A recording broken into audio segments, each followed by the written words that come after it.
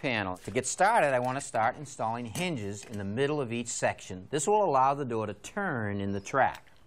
On the end of the door, a hinge goes at each section, and then we drop this roller into that to keep the door in the track. On the bottom is a bracket that we attach the cable to that goes up to the spring to help lift the door up and down. We also insert another roller in that to keep the bottom of the door in the track. Now the weather stripping fits right on the bottom of the door like this. We just tilt it right into place.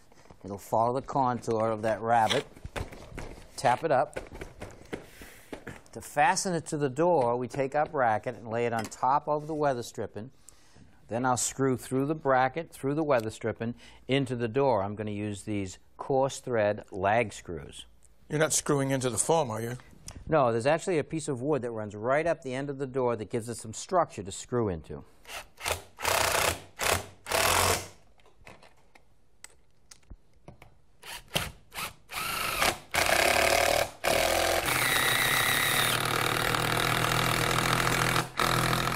Now we'll take the panel and put it on the floor against the opening, and then we'll center it in the opening. Okay, right about there. Now I'll take one of the wheels and put it in the bracket. One in the hinge. Now I'll take the track and just wrap it right around the two wheels. A little bit of space between the track and the door. Now I want to lag screw the track to the frame. Not going to screw the legs in too tight in case we need to adjust the track later. Okay, Dennis, let's do your side now. In the center of the door, I'm actually using a different lag screw. It's a machine thread. Instead of a wood backer in the center of the door, there's actually a piece of metal. All right, we're ready for the next panel.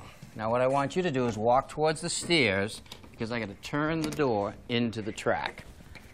Okay, now walk the door into place. Now we drop it down on top of the first panel. Now I want to make sure that the two panels are flush on the end, which they are. Now I've pre-drilled a hole right here for my lag screw, so when I tighten the lag screw, it will pull the door right into place.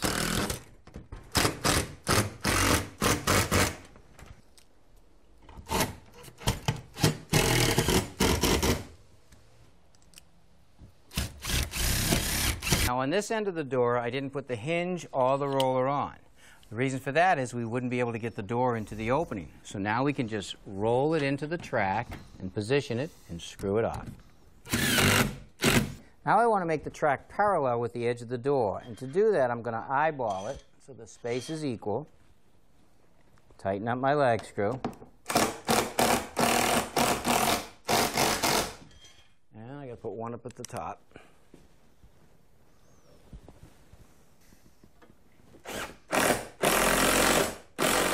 With this nut loose right here, I can slide the track in or out. So I push it in a little bit, and I pull it out just a hair.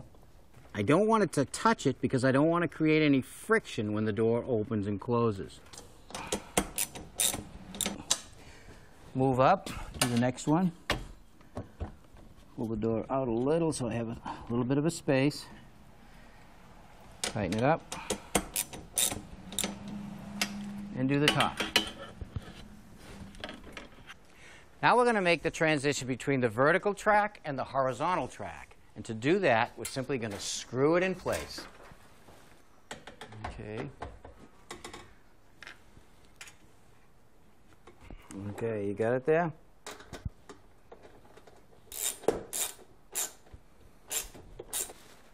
Okay, good.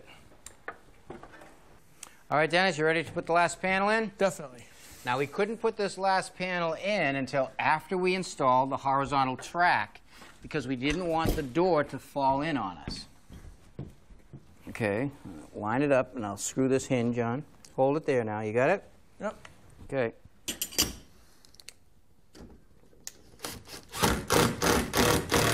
Okay, now I'm going to put the top wheel on, slide it into the track, and bring it down so it just has a little bit of tension on it. Bring it up a hair, screw it in place.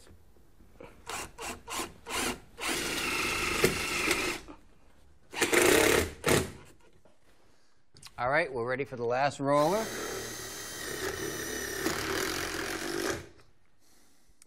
Now we're ready to install the spring. So install it up there on that hook, Dennis. The spring is actually the muscle that actually helps pick the door up. Now before we can attach the springs, we have to physically pick the door up. Are you ready? Ready. On 3. 1, 2, 3. Up. Okay, now to keep the door from coming down, I'm going to take my vice grips, lock it to the track. Okay, let it down easy. Beautiful. All right, with our door up, we now have access to the bottom panel, and that's the bracket on the bottom corner where we will attach the cable. Now the cable gets attached to that bottom bracket, goes up over the pulley. Okay. Let me know when you have it there. Yep. All right, now I'm going to take my end of the cable and put it through the pulley on the spring, tighten it up a little bit, and then I'm going to take the end of the cable now and put it through this little bracket. Go through it this way, down through this way, take a little bit of slack up, and put it through that loop. Okay, now I'll take an S-hook, hook it on the bracket. Now we install the S-hook to the track. Great. With the door closed, there's an awful lot of tension on this spring. And if the cable or the spring should break, it could fly away. And to keep it from flying away and getting anybody hurt, you have to put a safety cable through the center of the spring and attach it to the bracket.